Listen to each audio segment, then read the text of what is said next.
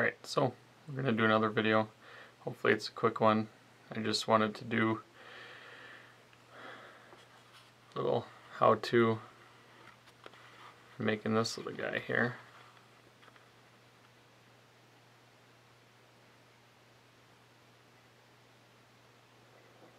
Made that for my loading dock.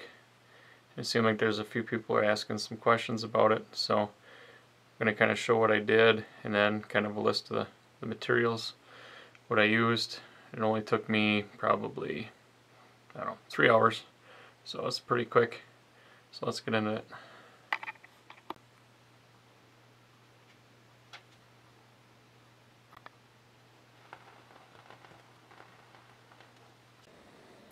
Alright, so what I did first, pulled up this picture that I have, the actual thing. And I took, for the front, I used 2x10s.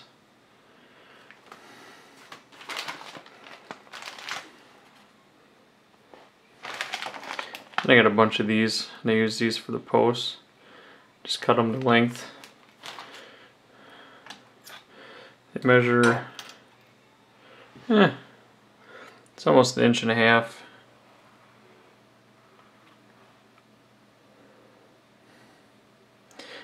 I didn't really measure it too much. I just kind of used the picture and guessed with what I was using. So for most of it, I used this here.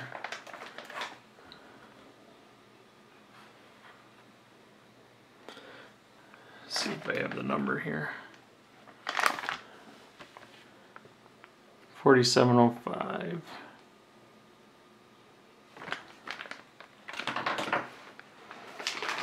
And I was able to use that for this one, the center one. I cut other things off of it, and then I used another meter unit for the bottom one and cut the meter off of it. I painted them before I glued them, but I used flat gold gray, flat light gray, some reefer white, some gunmetal, and some primer. Kind of get all my different colors. For the one on the top here, I ended up taking 2 pieces of that, gluing it together, sanded it down, and made my box. And then for the outlets on the bottom, I cut 2 little pieces of that to go down there. It'll zoom. Kind of hard under light. I have pictures on here. But I painted that gray, and then I put 4 little white dots for the outlets on there. So then for the conduit,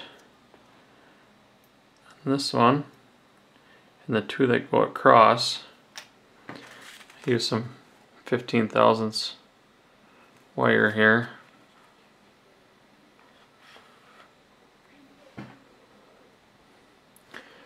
And just used a silver Sharpie.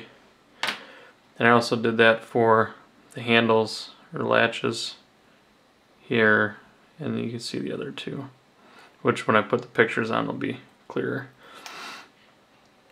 And then for the extension cord, I used some thread, some color 236, kind of like a dark, I don't know, kind of like a gray blue color. And then, oh yeah, I made a little hook for it too that's yellow.